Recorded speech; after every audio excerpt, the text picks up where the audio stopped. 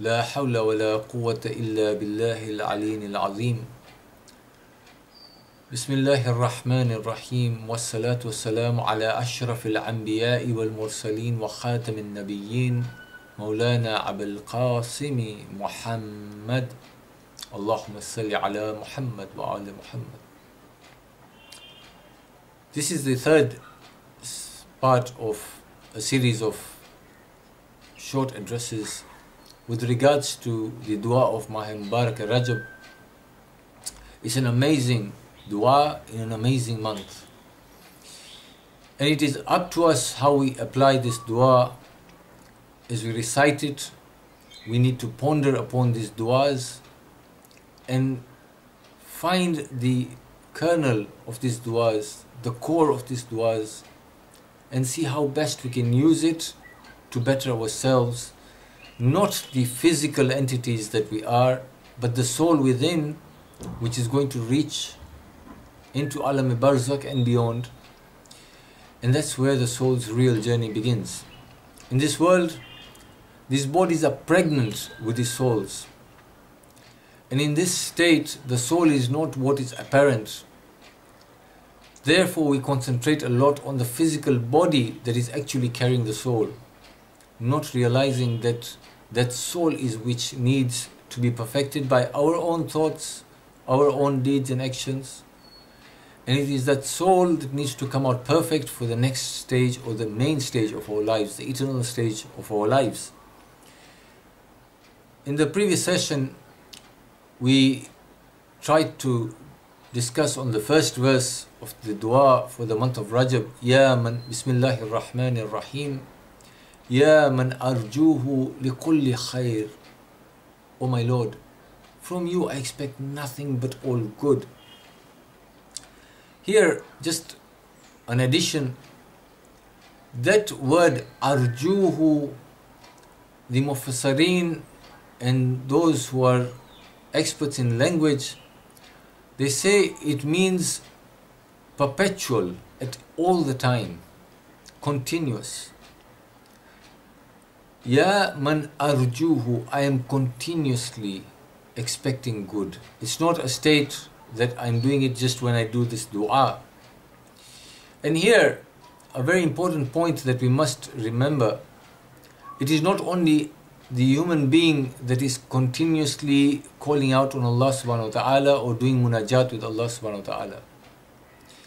Every creation of Allah subhanahu wa ta'ala, from the pebbles on this earth, to the clouds in the skies, to the animals and the birds and the trees, every single atom that Allah subhanahu wa ta'ala has created is continuously in His ham and gam, is continuously doing arj, is continuously expecting its existence from the absolute existence. Just as our body, although we may not be uttering the words of dua, we may not be conscious that we are in dua, every atom that makes up our material or spiritual being is also constantly in dua to Allah subhanahu wa ta'ala.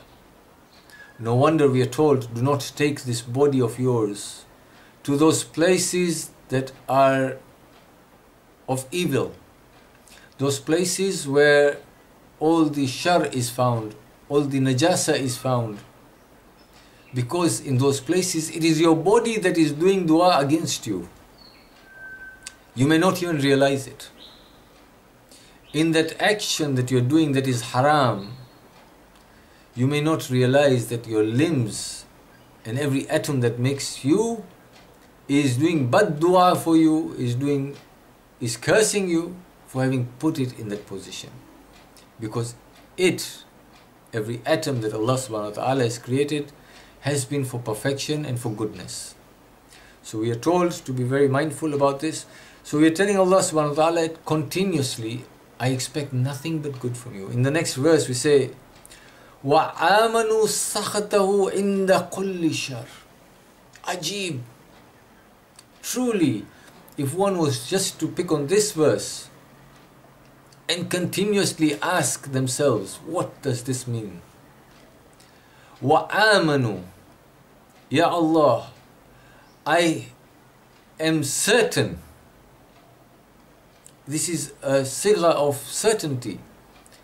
I am confidently telling you, oh my Lord, I accept that you are the sovereign Lord. I accept that you are the Almighty, you are the most powerful, you are the one who's created. You are the one in kun fayakun, you could destroy me and finish me. You've done that through Fir'aun and Ali Fir'aun and many others. But Ya Allah, look at me, so arrogant. I should be humble in front of you, but here I stand before you. Or I sit in dua and I'm telling you, I am certain that I am safe, I'm in aman, I'm in safety. وَآمَنُوا سَخَطَهُ inda kulli sha'r. From the squeezing, sakhat is from that agony and the pain and the seriousness of your sha'r. Kulli sha'r. No matter how violent I become, no matter how disobedient I become, no matter what heights of lawlessness, of debauchery, of bad things that you could think of, no matter how low I stoop, Ya Allah, I may become a, God forbid, na'uzubillah, a murderer, a drunkard, a womanizer. I could do all the bad things that one can think of, the worst of things. I could torture young children, as happened in Syria and what have you. And yet Allah subhanahu wa ta'ala, I'm telling you confidently that I know that I'm in aman from the severeness of your sha'r. Brothers and sisters, when we recite this dua and we say these words, we should feel a sense of shame that this Lord is so merciful, being so powerful, He's so full of love and affection for me that He is showing His mercy upon me by giving me time to turn back to Him. When I utter these words, that is what should come to my mind. Whilst I'm protected in this protected time, I need to use that protection for the betterment of myself, not let it go. And this is what happens to us. We make the small mistakes, the small lies here and there, the small mistakes that we do, the small ghibah that we do, the small things that we overlook, the taking of namaz lightly, the taking of fasting lightly, the small things, not the big things. And they build up, and in this aman, as they build up, the problem is not now. Shaitan is looking at you and he's laughing. Shaitan comes to us and attacks us at the last moments of our lives, especially the believers. For the believers, the threat is in the last moments of their lives. We think, yes, I've done my azadari, yes, I've recited my wajibat. So what if I've done A, B, C, small things? To me, they're insignificant. But at the time of my death, those insignificant things are used by Shaitan to turn me away from my Lord, and I die in the state of disbelief. This is the fear. The mercy of Allah subhanahu wa ta'ala is there for me to awaken now. And I am taking undue advantage of that mercy to keep on violating His laws and His rights. At the same time, I am safe from the sha'r of Allah subhanahu wa ta'ala, who is being merciful to me and has promised the Holy Prophet that now that you have come, now that I finalized the religion on earth, I will not destroy nations as I did before, like the Qawm Nuh and Qawm Lut. No more nations will be destroyed like Qawm Saleh. But instead, I've got to be careful. I am safe from the sha'r of Allah subhanahu wa ta'ala. What about the sha'r of my own actions? Am I safe from those? As I conclude, I'll just give one example.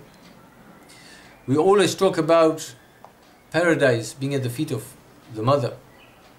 We take that as a literal sense, and we tell our children, be obedient and take care of your mother and you'll get paradise.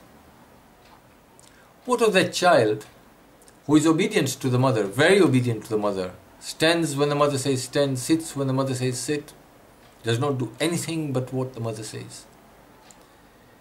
But that mother has taught that child to steal, to lie, to murder. Does that child still go to Jannah because it was obedient to the mother? The sha'r here does not have to come from Allah subhanahu wa ta'ala. The sha'r of the actions of the mother, the sha'r of the actions of the child who now has become bulugh, is now cognizant and realizes what I'm doing is wrong.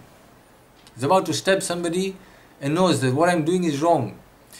In the obedience of the mother, he is doing this knowing he is disobedient to Allah subhanahu wa ta'ala. Its sha'r and effect is going to be here.